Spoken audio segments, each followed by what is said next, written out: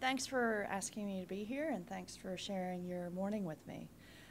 Today we've heard quite a lot about recovery, but I'm going to talk about healing because I think the two are quite different, and as a city and a country, I think we need to think about both. So recovering is quite different from healing.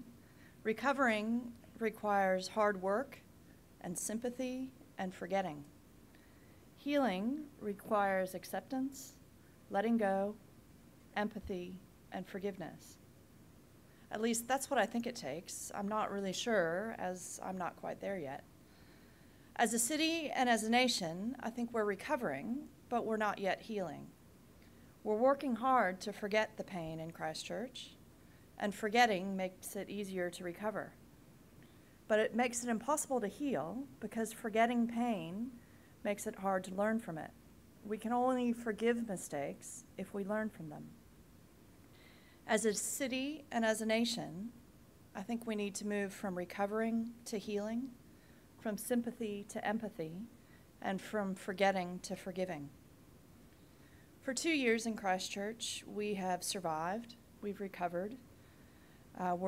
Many of us are forming a long-term relationship with pain, each in our own way. We've shoveled liquefaction, we've swept up broken glass time and time again. We've moved out of our homes for a week or a month or 6 months or 18 months or forever. We've fought with insurance, we've fed neighbors who could no longer feed themselves. We've lost jobs, we've lost homes, we've attended funerals. One of my friends lost 10 of her colleagues. 3 of my friends lost both their legs. 3 others lost the use of their legs. I nearly lost my left leg. I was millimeters away from a spinal injury and centimeters away from a brain injury. On February the 22nd, I was surrounded by death at its most gruesome. I've seen, heard, and felt the involuntary death throes of a 14-year-old boy, a 78-year-old woman, and 10 others in between. My leg, my hand, my hips, and my soul will never be the same. But we survive. We keep calm and we carry on. We stay strong, together and alone. Survival is a basic instinct. The thing is, there's more to healing than surviving. Healing a soul is a little bit like falling asleep. The harder you try, the further away you drift. Surviving requires us to forget the human pain of an earthquake. To survive, we have to be blind to the worst, to the ugliest, to the most horrific. Although misery is not a competition, the worst possible outcome in an earthquake is not death or losing a home. The most nightmarish is to be crushed by a building, trapped in darkness, and alone in the knowledge that this might well be it for you. Crushed, trapped, and alone, the sheer horror of it takes some time to get used to. It takes time to get over the revulsion, to accept, to empathize, and to be with that level of human pain. It's much easier to pretend away pain than to accept it. Pretending away pain is precisely what's required in order to say, as many have said time and time again, oh, well, I survived those earthquakes just fine, but insurance, now that's just killing me. To compare insurance battles to being crushed, trapped, and alone demonstrates a profound forgetfulness of human pain, and dare I say it, a slight lack of empathy. Sympathy comes easily, instinctively. Empathy is harder and takes longer. To empathize, we have to put ourselves in another's shoes, to imagine how we would feel if we were him or her. To empathize, we have to set aside that instinctive revulsion. We have to accept that destiny is not always kind, that the uncommon events have to actually happen once in a while. We have to accept that those who we trusted to keep our streets safe failed. We have to accept that those we trusted to keep our streets safe and many times failed to even try. But above all, to empathize, we have to accept that nightmares can come true. And that's not an attractive prospect. Accepting it can make it hard to be productive in a day's work, and even harder to sleep at night. Learning that nightmares can come true changes a person. It makes you lose faith in yourself and lose trust in the world. Right away, you build walls that protect you from the world, from the nightmares, and from yourself. You have no place in the world, and the world has no place in you. Such is the human toll of the earthquake, far beyond the death toll and broken homes. All across the city, we have selves that have ruptured from souls and detached from the world, from crushed, trapped, and alone to detached and ruptured. Reestablishing ties between a self, a soul, and the world takes time. From what I can see, we're only just beginning. I've no idea how long it'll take, and I'm not even sure it'll happen. 2 years on, we're discovering what comes after keeping calm and carrying on and surviving. To stay strong enough to withstand the never-ending terror of uncontrolled pain and uncontrollable earthquakes, we have sealed away that pain behind an impregnable brick wall, leaving our souls there to die, just like that Edgar Allan Poe story where he buries a man alive behind layer upon layer of brick wall. To be strong, we have to forget that human pain, and especially our own.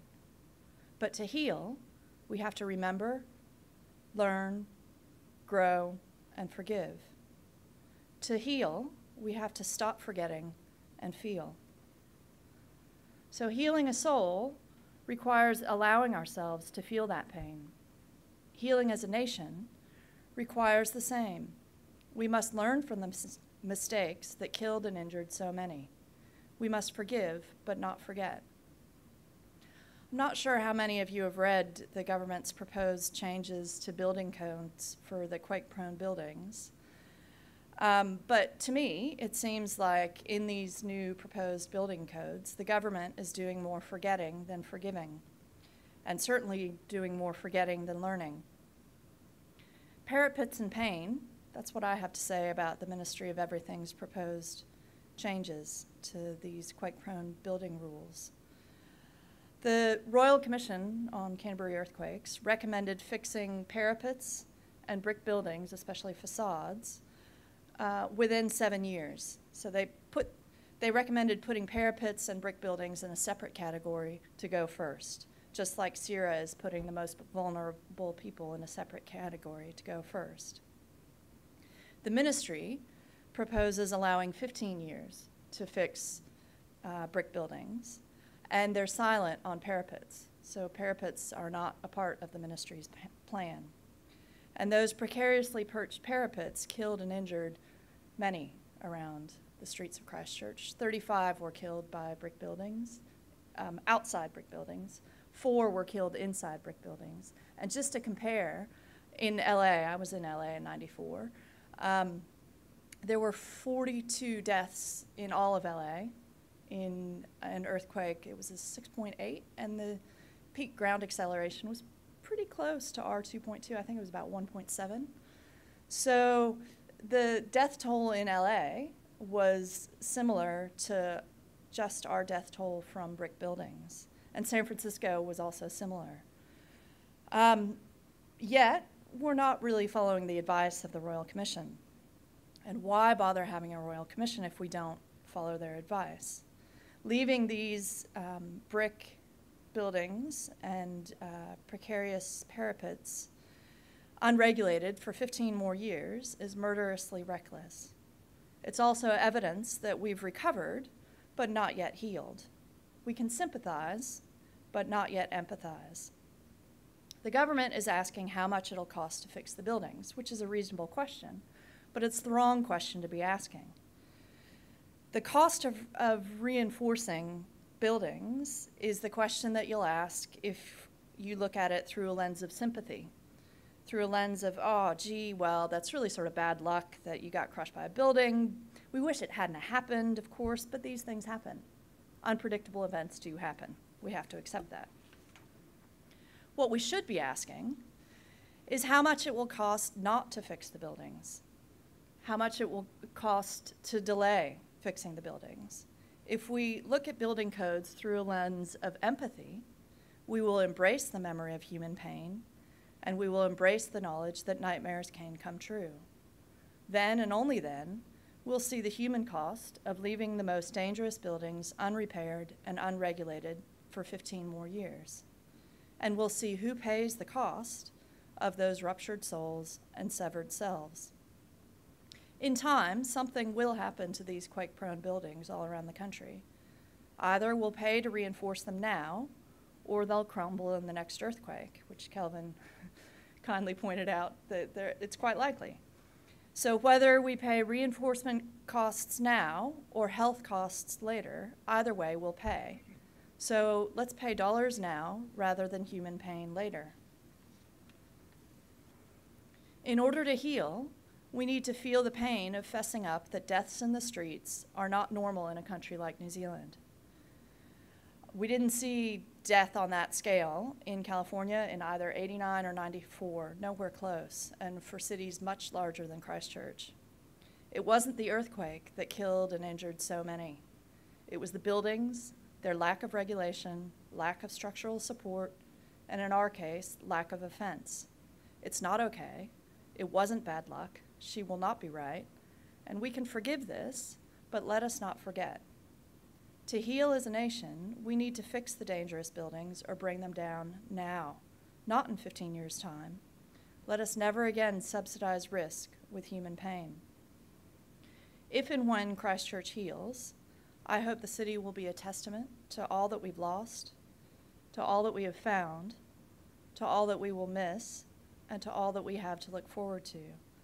I hope Christchurch remembers its pain, celebrates its heroism, remembers its deaths, and celebrates its rebirth. May we rise from the ashes while honoring the souls within those ashes. Thank you.